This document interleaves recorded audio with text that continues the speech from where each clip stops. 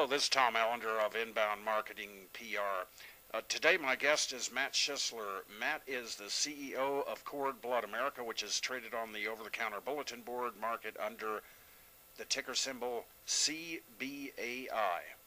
Matt, hey, how are you doing this morning? Great, Tom. How are you? I'm doing just fine. As we start off here, can you tell us about the business of Cord Blood America?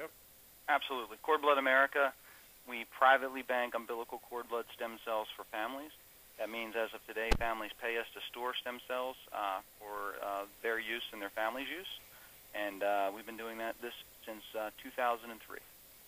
All right. Now, why is it important for expectant parents to preserve umbilical cord blood stem cells?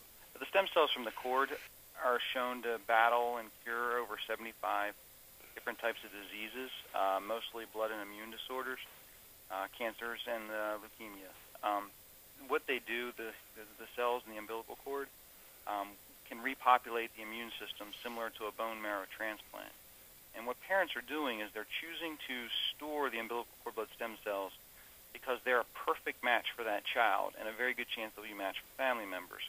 So if, God forbid, that child would ever get sick and need to have some sort of stem cell transplant, which would traditionally been a bone marrow transplant, rather than have to find a donor and then the donor be a match and then the body accept it, they actually have their own source of stem cells cryogenically frozen with us, so parents see this as a biological insurance policy. All right, Matt, you've had a lot of news lately, especially overseas outside of the United States, and specifically business units in Germany, China, and South America. How do you see these impacting Cord Blood America in 2010? Tom, sure. Let me just tell the audience real quick what each of those deals are. In Germany, we purchased the majority position of a company called Stellacure, which is the third largest cord blood banking company in Germany. And we see them growing this year. They're not profitable yet, but they will be. I'm not sure if it'll be this year or next year, but we're very focused on getting that there. They will probably do close to $1 million in sales this year. And so just by acquiring the majority position, that will really improve Cord Blood America's sales by 20 to 30% year over year. Not only that, we see Stellacure as the anchor for Europe, and the model is to recruit a number of different companies throughout Europe to process and store with Stellacure and in their relationship with the German Red Cross in Frankfurt, Germany. So it's a very, very key acquisition for us and a nice anchor to put into Europe. China, we signed a deal back in March which would make us a 10% owner and receive a royalty from AXM Pharmaceuticals. And we are building the world's largest cord blood bank in China. It's a 200,000 square foot facility. We just started architecturally, and we're working on the plans now.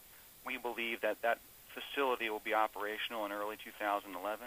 Now we have an opportunity to start making revenues sooner than that, and we're working on building a temporary facility right now. We have the land, we have the space, so we hopefully will get sales sooner than we actually expected in China.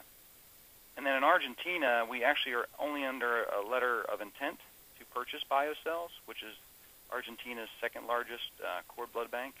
And again, similar to Germany, we see BioCells being the anchor for South America. They will probably add about $1.2 million in revenue this year to Cord Blood America, which would then, again increase our revenue by about 20 to 30% year over year. And they are profitable. So of the three, Tom, Germany and BioCells are already processing and storing stem cell samples, already have a strong position in their markets, and they're going to add significant revenues to Cord Blood America in 2010. And China is a new venture, which we believe, in conjunction with a pharmaceutical company that's been licensed for other biological products over in China, which it'd be almost impossible to enter the Chinese market without a relationship with a company that's already been licensed, and we expect to launch them in early 2011. Okay. All right, Matt, what are your goals for Cord Blood America over the next year? Okay. Three very simple goals, and I call them the pillars to success. Three pillars are organic growth, acquisition, and diversification of revenue streams. So organic growth is growing our domestic business model using our insurance relationships, and there was an announcement that we have an agreement with the National Labor Organization to work with all the Blue Cross plans, and now we're attempting to get each individual plan under contract so we can start growing more and more sales here domestically. Acquisition, as you can tell, we have a pretty strong appetite for acquisitions right now. We did purchase 51% of Stellacure. We intend to purchase a majority position in BioCell, at least that's what the letter of intent is. And I can assure you, Tom, that we are aggressively going after additional acquisitions here in 2010 because we believe with the economy stagnant, still in a recession period, that right now is a great time to execute a acquisition roll-up strategy, and that's what we're going to do. And then last but not least is diversification of revenue streams.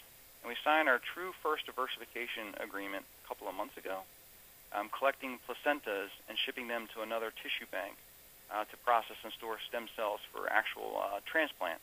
And so rather than just being in the business of cord blood stem cells, we want to be the world's largest stem cell storage company. But in order to do that, we need to diversify the types of revenue streams that come from stem cells.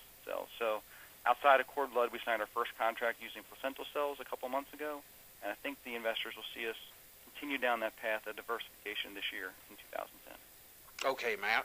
All right, I want to thank you for taking the time to do the interview with us today, the first in a series of interviews. We really appreciate it. Thanks, Tom.